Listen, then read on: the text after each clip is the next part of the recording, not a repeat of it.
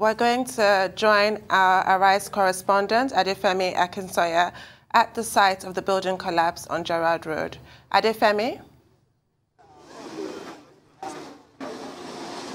Hi, Tundun. Thank you very much for coming back to us. There's been a major update in the death toll. We're just hearing now that 36 people are now dead. All of those deaths, of course, a tragedy. That's a major jump from the numbers of 21/22 that we were hearing yesterday in the early parts of this morning. So again, 36 people have been confirmed dead. Of those 36 people, there are 3 women and 33 men among the corpses. And unfortunately, as it stands now, survivors remain at 9. Among those 9 survivors, only one of them a woman, 8 of them men. I've spoken to the NEMA Lagos chief about the process of formally identifying both those corpses and indeed those survivors. People are still on the streets wanting to be able to put faces and identities to these numbers, to these updates in the death toll. And he's told us that when it comes to formally identifying the dead, that's going to have to be something that's taken control of by the hospitals. The mortuary that has been collecting the bodies retrieved from the scene is that of Bagada General Hospital, and NEMA says that it will be the hospital who will formally make any type of identification as it pertains to the dead people that we've been hearing about. You'll also be aware that among the dozens of people believed to be trapped in the building when it first came down, it is of course believed that the property developer behind the structure, Mr. Femi Oshibona, is among them. As it stands, we've not been able to formally identify whether or not he's among the survivors or, unfortunately, among the people who have been confirmed dead. But again, that death toll has jumped up to 36 people dead. Once again, among them, those dead, 3 women and 33 men. And the 9 survivors that we have, 1 of them women, 8 of them men. Tundun. Well, Adefemi, I mean, there's something here that is a bit curious and that's likely to be disturbing to those who are following this story. This is a company, Fourscore Homes Limited, but the only name that we have had is that of the the managing director of the company, Femi Oshibona, who is said to also have been involved at the site. But are there no other staff, off-site staff, who would probably have a record, you know, people working on that property and who can give us information as the state authorities try to put names to the faces?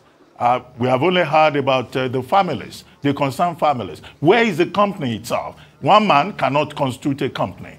So, you know, any leads in that regard?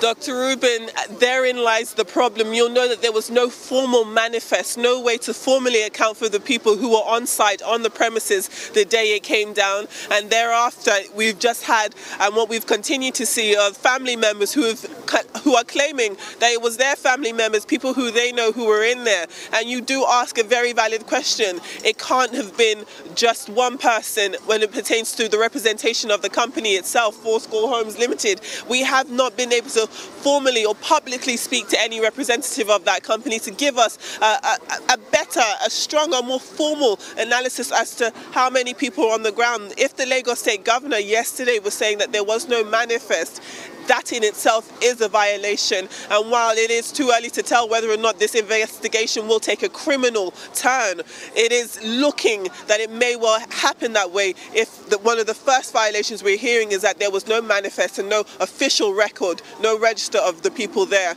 We will continue to give you those updates and keep our eyes and ears open for any representatives from the property developers or any of the structural engineers involved in this matter. But as it stands now, all we have are the family members that you're seeing sat down there. They may not even be aware that the death toll has jumped all the way up to 33 as it has now. And honestly, we will continue searching for more answers and more representatives from the company itself, because many, many questions need to be asked, and all of these people are waiting for answers. All right, Femi, the family members, have they got any information at all, you know, from the information desk Because if you say that it is Gbagala General that will still determine how they can identify the bodies recovered, and I don't know probably who is in charge of the survivors, then why are they waiting there? What's the information? Who is talking to them? Because it just looks as though they're in limbo. Nobody's telling them anything. Well, this is it. There seems to be a breakdown in the chain of information. Some of the family members did, in fact, go to Gbagada General yesterday.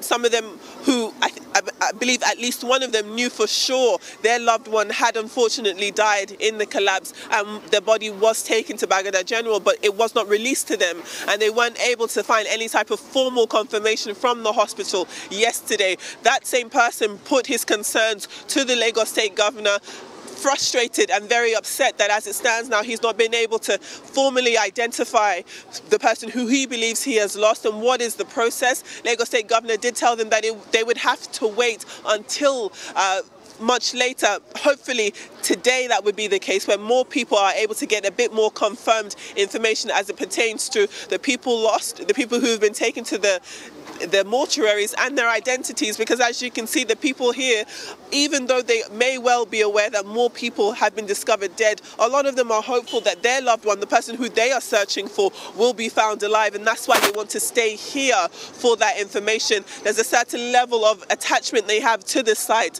because of the obvious ongoing rescue operations, and it is very difficult and very harrowing as well to know that there are people who may well need to go to the hospital to find out information, but when they get there, it may not be trickling down to them as fast as possible. This is the situation on the ground here. A lot of confusion mixed in with despair. Well, Adefemi, you reported earlier that a help desk had been set up at the site. Where is that help desk? Because a tent was showed earlier. It looked like there were only policemen sitting there. What kind of help is being provided, and where is the help desk? Is it possible for you to talk to the persons? That's the help desk.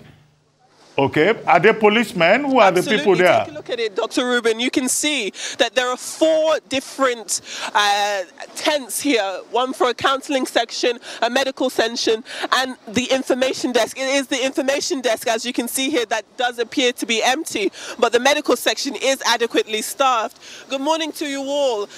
We're live on Arise News. If you can tell us, when do you think the information desk will be arriving here? I understand that you guys form part of the medical section and you're here to check the blood pressure of people. Are you also part of the information desk? We are hearing that the death toll has jumped up to 36. So for the people who want to hear a bit more, to how much is it? 32 to 33. 32. With the people who are sat here, how can they find out information on the identification process? What is the plan for that? Yeah, what they need to do, they come to the information desk, they fill a form, tell us the name of the missing person, the address, they see the person, and you know, the relationship between them and the person. And they've been doing that even we started this morning. Yes. And the information has been collated. Right. So what happens next? As you said, it seems as though all of those people. The governor had a press briefing with them yesterday that after this collation, there will be a postmortem of all the bodies, and then they will call them when to come and identify their corpses. Okay, so they, as it stands, what they need to do is wait for a phone call, and then they'll be able to find out where they can identify their corpses. All right, thank you very much. I hope you were able to hear that in the studio.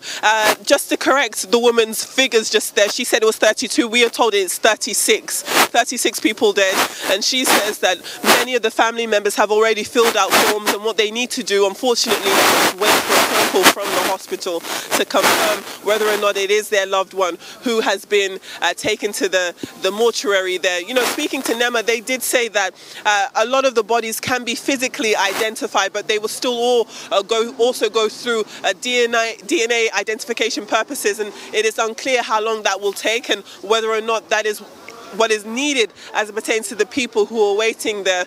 But yes, contrary to what the woman said, we are hearing that it is in fact 36 people dead now. Well, thank you very much, Adefemi Akinsoya. We'll still be in touch with you from the studio here. Thank you.